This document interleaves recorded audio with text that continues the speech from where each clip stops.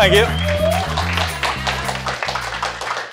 Before I start, I just want to tell everybody I had about 3 beers, so lower your expectation. On an empty stomach, it's always fun.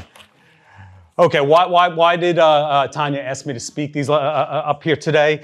I'm going to kind of just give you the end result and tell you why I did that. When we opened up in 2000, we actually opened up the end of 2018, but really our first full year was 2019. Our first 6 months, we grossed $600,000. I'm sorry, I take that back. We grossed $200,000 over our first 6 months. Last year, we were able to bring that up to $2 million. So far this year, we are 40% ahead where we were last year. So the question that should be going through everybody's head is kind of, how did we do that? And that's basically what she had asked me to come up here and start talking about. We're only in less than 2,000 square feet. And that, just to give you a little heads up on the type of place we have. So going back through my career, if you had a failing restaurant, I've been in this industry, by the way, for 45 years. I know I look too young to do that, but it is 45 years. If you actually were, over my career, if you had a failing location, I was the person that you would hire to come in and help fix it. I was the person you would hire, kind of like a original John Tapper. Yeah, exactly, like a John Tapper or a Gordon Ramsay. Hopefully I was a little bit more successful than they were at this. You know, fun fact about those, most of those places are even closed by the time they actually air the show, which is interesting in itself. But also, if you wanted to create a new restaurant, or if you wanted to create a new menu, or even a new product, again, I was the person that you would hire to do that.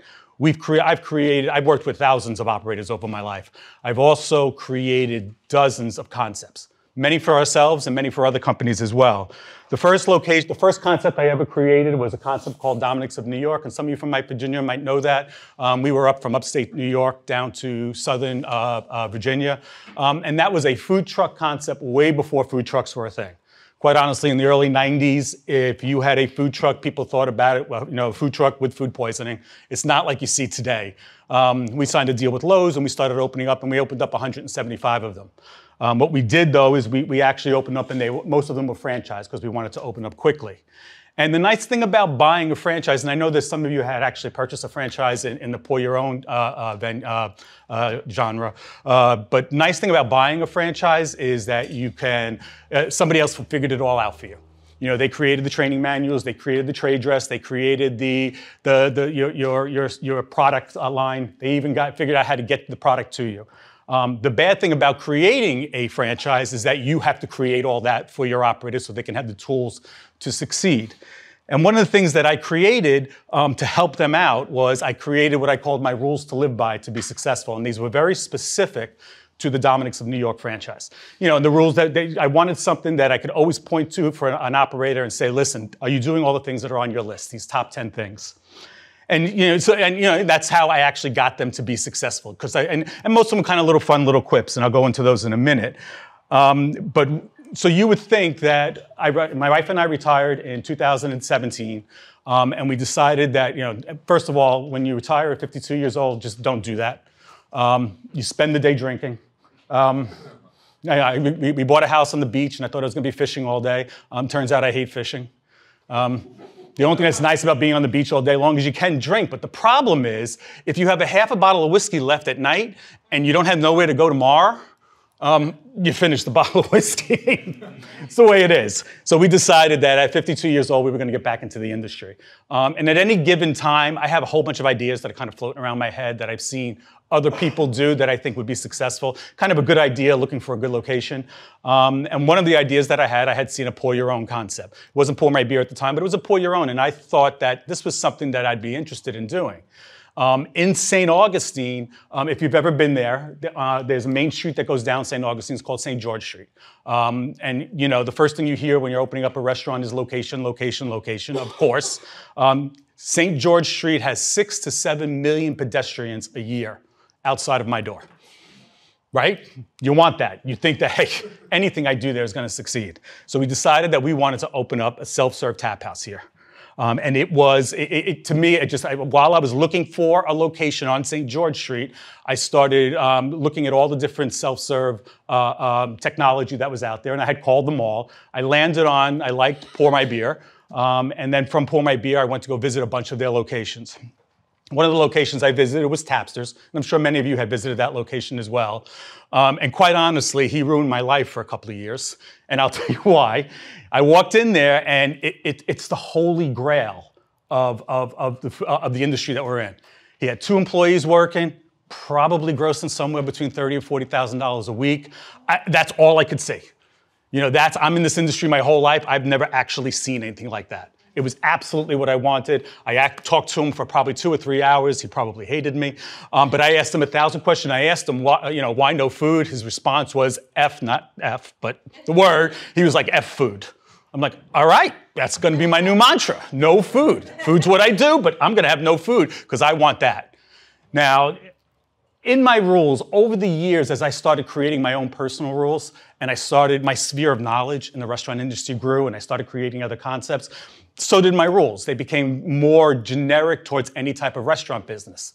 And to date, anybody I've ever worked with, I actually will sit there and tell them I'll sit there and we'll go over the rules with them.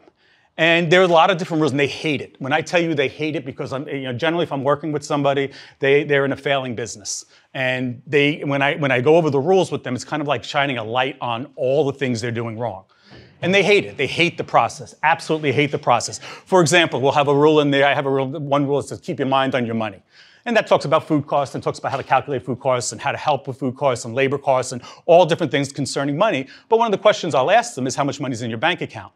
And I'm going to tell you, inevitably, if they're in a failing business, they have no idea. And they have no idea because they don't want to know. And I get that. We've all had businesses that just weren't doing so well. But at this point, I'm retiring.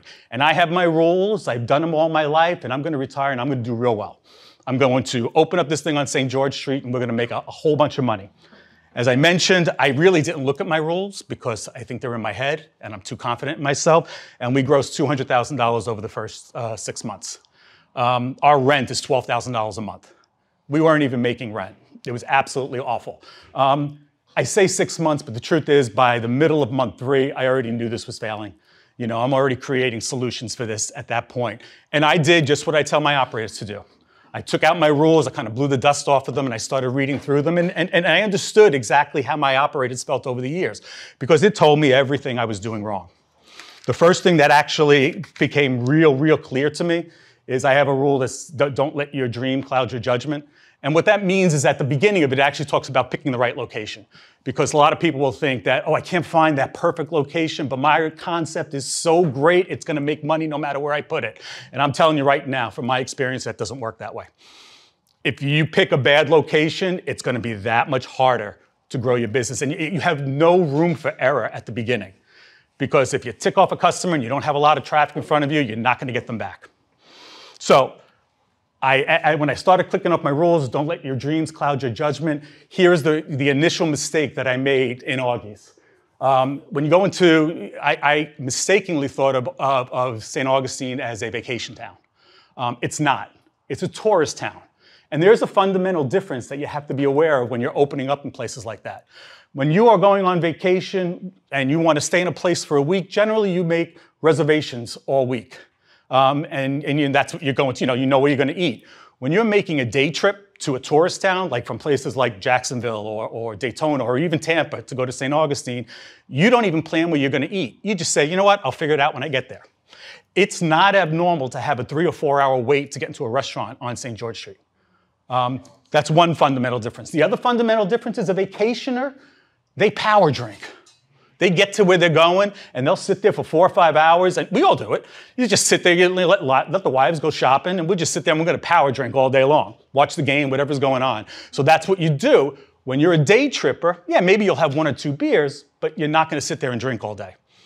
Now, my problem was because Roman, do you all know Roman? Roman from Tapster's told me F food. I was on that, but that didn't work for us. And I realized at that point that we need to make some serious changes to our business. And this is probably March. It was going to take me a few months to actually make all the changes I wanted.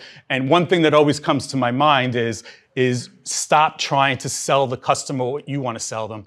You need to sell them what they want to buy. And we all lose that at times. We're all so fixated on what we have, and this is what they're going to have. This is what we're going to sell them. We're going to make them want it. You got to sell them what they want. And if you walk outside of my place, now if you walk into Tapster's, It's a bunch of beer snobs that look like this young lady in the back who will only drink beer out of a glass and wants 27 different types of sours. If you walk outside of my place in Auggie's, it's Bubba. And he's from the Midwest with his family on vacation. That's the people that are outside. They don't want to buy a sour for $15. They want Bud Light. Our number one selling beer by far is Bud Light. By far. And then our second, third, fourth, and fifth are all ciders. Because Bubba's wife likes to drink sours. She doesn't want beer, it tastes terrible. She wants something sweet. That's my customer, and I had to recognize that. I also, loaded with all that information, knowing that I had families that are out there, mostly families, we decided to sell food. We were selling food at the beginning, don't get me wrong. We were selling, but it made up 10% of our menu. It was just snacks, pretzels, things like that, mozzarella sticks, things like that, French fries. But we decided that we were going to sell food. And that's where kind of, like I said, I blew the dust off my rules and I said, all right, what's going to work here? What's Bubba going to want? I realized at that moment that because it's a 3 to 4 hour wait to get a reservation on St. Augustine, on St. George Street, we needed quick service restaurants. There was only two. There was a pizzeria and there was a taco shop. We were going to become the third. We just landed on doing hamburgers. I wanted to become a burgers and brews type of place.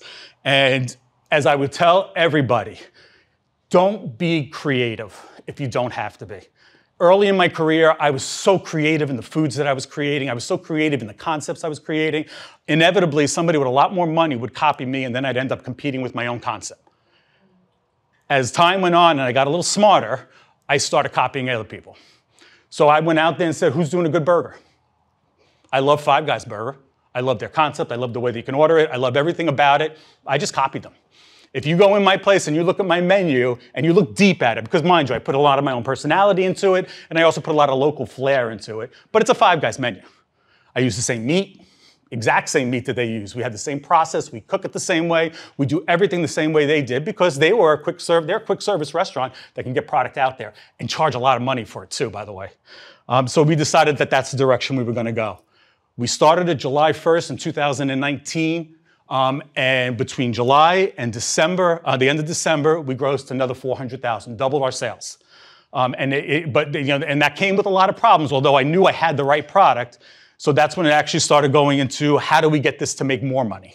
400,000 was nice, so we roll into 2020, and let's not talk about 2020 because we all know that was a dumpster fire.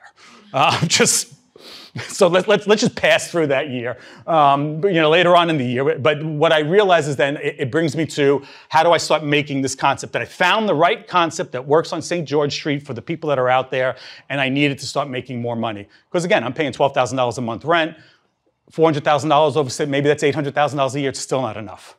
So as we went along, I started, our rule number 2. Is it rule number 2? My rule number 2 is actually called focus on the rush. And what do I mean by that? Focus on the rush is I get on Saturdays and Fridays and Saturdays, we had lines out the door. At the time, at the beginning, we only had one cash register. We only had a 2-foot grill because I didn't expect it to be that busy. But all of my efforts were how do I get these lines through it quicker?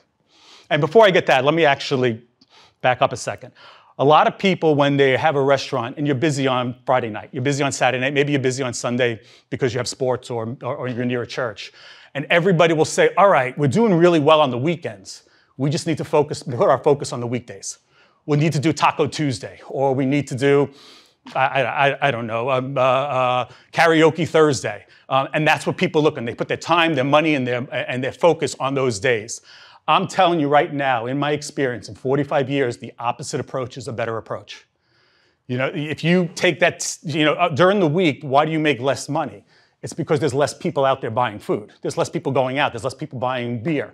They're just not going out during the week. So you are competing with other restaurants to fight over the scraps of people that are out there. My suggestion to everybody, instead of doing that, focus on your busy nights and make your busy nights incredibly busy. Rule, everybody likes to drink in a crowded bar. We all know that. We all get more excited. We hate waiting for our lines. Well, we don't have lines, but we hate waiting, but we like to be in a crowded bar. It has energy. It makes you feel good. Make your busy days busier. Don't do a tap takeover on Tuesday. Do a tap takeover on Saturday when you're busy, when you think you don't need it. Max out your place to the point where you can't get people in it, where they're just dying to get in there. Because what happens is, without even trying, the rest of the week comes up. You know the saying that a rising tides raise all ships? That's absolutely right. I do no marketing between Mondays and Thursday. I don't do any type of marketing whatsoever. All of a sudden, 3 years ago, when we were doing $500 on a Tuesday, we're now doing $4,000 to $6,000 on a Tuesday. And we do nothing for it except that we're getting people that are coming back to us. All of our focus is put on Friday, Saturday, and Sunday. If you can't have a happy hour on a Saturday, sounds ridiculous, but it actually will work. It makes people excited. When you do happy hour during the week, what I've noticed is people come in, they stay for happy hour, and they leave. You do happy hour on a Saturday for just an hour, maybe 2 hours. People stay after that, and they start paying full price. At least that's what I've noticed. And it seems to be true, everything that we've done throughout my life. So we needed to focus on the rush. We needed to focus on Saturdays and Sundays, well, not Sundays yet, Fridays and Saturdays. And we got it to the point, we started with 1 cash register. Now we have 3 actually registers in there and 2 handhelds. When it's busy, we're working 5 registers at one time. It seems to just work much better. Second part that we actually started, now that we have everything, I feel comfortable. We have good throughput. We got the people coming into our place. We're making money. Now it's time to actually start doing marketing, because I didn't want to do any type of marketing before we actually figured out who we were going to be. And my marketing, I don't have time to sit here and tell you all the different types of marketing or all the different things that I did, but I'm going to just give you kind of the highlights that we did. First thing that you also know is my rule number 7 is it starts today. And what do I mean by that? Years ago, we did a survey at all of our Dominick's of New York locations across many states, from Pennsylvania on down to Virginia. And we surveyed well over 1,000 people. And we had what I consider a throwaway question, just to get people kind of used to the questions and answers. And we asked them, have you ever been here before? Simple question. That answer to that question has changed the way I always look at building a business. 10% of the people that came over there said they'd never been to my place before. Think about that. If every week 10% of your customers are brand new, no matter how god-awful you are right now, you could change your stars tomorrow, because 10% of those people never saw you before. 10% of those people don't know how bad it was yesterday. They only know that you're wowing them today. And what can happen when you wow somebody immediately? They're going to start bringing people back. And then you're going to start getting that rule of one person telling another person, telling another person. And I just want to explain that to you to get it in your head the way somebody had explained it to me once before. They said if you had a piece of paper the size of not the universe, the solar system, and you fold it in half, it goes from 0.01 millimeter to 0.02 millimeters. And then, of course, to 0.04 and so on. How many times can I fold this piece of paper to hit the moon? 42. It's actually 42. Who said 42? There you go. Only 42 times. It's not a million. It's not only 42 times.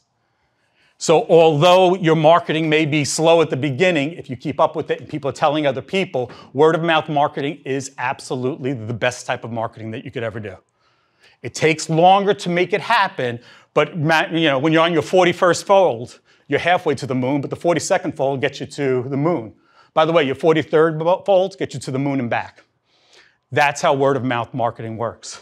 There was a great book years ago by Malcolm Gladwell called The Turning Point. If none of you have ever read that, you really need to. He actually talks about something going viral way before there was an internet. But he was talking about word of mouth, just humans talking to each other and how things can go viral. He didn't really give you a way to make things go viral, but he looked at case studies of things that went viral and told you how it happened. But it talks mostly about word of mouth. And throughout my career, that's always been the biggest marketing tool I've ever used. And today, because of social media, it's a little different. You know, things going viral, that's what people think about social media.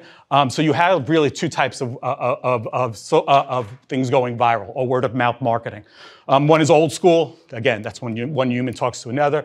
And the other is on social media, where people can actually start talking about it. And I'd actually venture to say that people have a much louder voice today than they had years ago. But we took 2 approaches at Augie's. The first one was the old school. When we decided to go with a burger menu, I'm paying tourist town rents. I pay $12,000 a month rent. So that means I started charging vacation prices. So we charge for a burger. We charge $15 to $25 for a burger. It's not cheap, but again, we're paying high rent. all the people that work down there, all the industry workers that are down there, they all are getting paid minimum wage, maybe minimum plus a few dollars, but they're all not making a lot of money, and they really can't afford to pay vacation prices or tourist prices in there. So I immediately started charging all of them half price on all of our food. So instead of spending $15 for a burger, they're spending $7.50. You know, instead of spending $3 for a soda, they're spending $1.50. Well, that went through the entire industry down there like wildfire. We started getting customers all across the board. All of them were starting to come to us. Not only are they coming to us, but they really like us. Like, it's the type of goodwill that I could never, ever imagine buying anywhere. All of a sudden, you start talking to our customers, and mind you, I give away probably the half off is about $200 a day. It's not as much as you might think. But what that bought me is if you sit there and you start talking to customers, they're going to be the old man at the cigar shop told me to come over. Or the woman the maid taking care of our room told me to come over. Or the trolley driver was saying, when you get off here, make sure you go to Augie's. That's the kind of goodwill it bought us. And I'm telling you, if you went to our place right now and polled them, almost all of them will say somehow, some way they would talk to come over. The second way that actually, and I skipped over one, before I get into New School, I wanted to say one thing because we have the sign up here. Years ago, when I opened up my first location, it was called Dominic's of New York. It was a food truck, well, it was actually a trailer. It was parked in front of Lowe's Home Centers in Richmond, Virginia. And my father was very sick at the time. He was in the final stages of ALS, so I took a bunch of pictures of it, and I brought it up to him. Now, he could barely even speak. And I showed it to my father, and he said, are your sales not what you thought they would be? And I said, no, Dad, they're not, but we're doing this and we're doing that. We're going to get them there. I'm not worried about it. First day was good, but we'll get, it's just a matter of time. And he looked at me and he just said, you're not telling the customers what you're selling. And it just like smacked me right in the face at that point, because it said Dominic's of New York on it, but it told nobody what I was selling out of it. So as soon as I got back, I started putting steak sandwiches, sausage sandwiches, things that we sold, and sure enough, sales went up. Fast forward to opening up Augie's, and 3 months into it, and I'm kind of failing, and I'm looking up at the sign, and all the sign was just Augie's Draft Room. Now, what makes my place special? It's just a place that sells beer. There's 1,000 places that sell beer on St. George Street. I immediately put self-serve tap house on there. My sales went right up. Because the self-serve tap house, this isn't special. This is special. It's why we're all here. Because self-serve tap house is what makes us special. And of course, then when we started selling burgers, of course, I put burgers on there. And that really helped out more than you know right at the beginning. That kind of got us into that $400,000 range the second half of the year. So going back to marketing, the new school marketing, which is social media, which might be one of the oldest people in here, so you would think that I know nothing about social media, and you would be right. I mean, I know I have an Instagram. Don't ask me how to get to it. I have one, I know I do, because I get messages that say, but I click on it and I don't know the passwords. I have no idea how to get there. But my kids say that I possess something that's very good for social media. They say that I'm extra. Now, extra is millennial speech for that I do things over the top. And they are absolutely right. I am 100% extra. You go to the first one, just so I know which ones I'm talking about. I want to make sure I have the right order here while you figure that out. So, for the various restaurants I created over the years and some of the bigger concepts, we would do sponsorships. We do sponsorships like for the Washington Nationals. We were the official hot dog of the Washington Nationals for the first 4 years. And because in that, I got them all to sign a jersey, the inaugural team. They signed a jersey and I framed it and I put it in my office. I had the first ticket for the Washington Nationals. I framed it and put it in my office. We did a sponsorship with the Islanders. Mike Bosti signed a ticket for me. Over there, and then because of that, my staff started buying me sports memorabilia for Christmas and my birthday, because it was easy. They didn't have to think about it. They were able to get me that. So when we opened up Augie's, we had a bunch of TVs, and I said, you know what? I'm just going to hang them up on the wall. I had about 60 pieces of memorabilia. And people started taking pictures of it and posting it, because they liked it. There were cool things that were on the wall. When the pandemic hit, I'm realizing this, and we're making the changes to our business. I actually just found this fun game to go on all of the various auction websites and start bidding on sports memorabilia. And sometimes I'd get crazy. Like I have a picture of Ted Williams and Joe DiMaggio, and it cost me $120, signed autographs by them. We started putting them, right now, by the way, we have over 600 pieces of sports memorabilia hanging on my walls. When you walk into our front corridor, oh wait, I don't have that picture in here. Okay, oh, it's the next one. Okay, we'll get to that in a second. So you'll see, it's the next one, yeah, just hold that. So these are all the pictures that are in there. So when you walk into the front door of our place, go to the next picture. On the walls on either side, going to our cash registers, there's this autographed picture of every Super Bowl winning quarterback. And I'm going to tell you, more people take pictures with their favorite quarterback than you could imagine. And they're posting them online.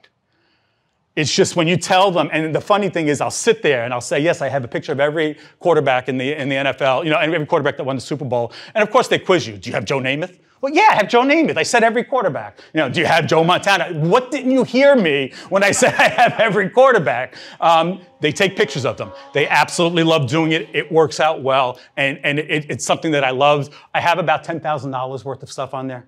People ask me how much it all cost you. It's probably not as much as they think, but I tell them it costs me enough money that I can never complain how much my wife spends. And that's fine, because it works. People love that. I'm also a little humorous when it comes into give the next one. I hang signs up that get people to take pictures of them. Of course, I put my logo on every single sign that we have up.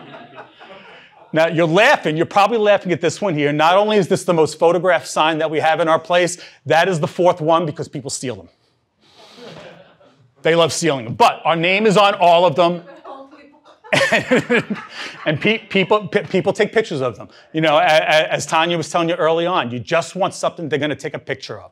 You just want something that they're going to put out there on social media. And this does it. Just be a little humorous, but make sure you get your logo on there so that people are doing it. The last thing that I did, and probably the most over-top thing that I did, and I didn't know it at the time because it just seemed like it was going to be fun and a cool thing to do, is, I don't know if any of you have been to St. Augustine, but in St. Augustine from right before Thanksgiving till the end of January, they have something that they call Nights of Lights. And what Nights of Lights is just the entire town, is just the city pays for it. It's completely lit up. And all the businesses kind of got hold of that, and they all started lighting up their place too. And if you read any kind of travel magazine going into St. Augustine about the South, they'll say that it's the best place to go to see lights in all of the South. So of course, me being extra, I'm going to get on top of that as well. If you go into my place during Nights of Lights, it looks like Christmas threw up in there. I mean, we hang balls from the ceiling, but I mean, they're like this. Just entire ceilings just loaded with them. It's what I do, but that's not really going to bring people in your place. Once they're in there, it makes them feel good because they're in the Christmas spirit. That's not the part that actually worked out the best. I decided to spend $125, that's right, just $125, and I bought a snow machine. And every night at 7 o'clock for 7 minutes, this is what Augie's looks like. Every night. $125 it cost me. When I tell you that people get there at 5 o'clock, they start drinking and eating with their families, and they stay there till the snow. It adds $2,000 a day. $125 snow machine. It adds $2,000 a day to my sales. It's unbelievable. In July, I'll be walking around Walmart, and I'm wearing my shirt, and somebody inevitably will ask me, "You doing the snow this year?" It is, without question, the best thing I've ever done. It put us on the map. In fact, I didn't even take this picture. It was done by some photographer that posted it somewhere. Without questions, $125 machine. When you think about my beer wall cost me $125,000, this brings me more business than my beer wall. There's a lot of people in here, and let's face it, we're all entrepreneurs, we're all egomaniacs, and we all want to tell our story. All of us. And everybody in here will tell you their story, and find out what makes their business special, because that might be the one thing that furthers your business. Now, I've told you everything that I want to say. Does anybody have any questions? Well, good. That's easy enough. Thank you. I appreciate it. Thank you.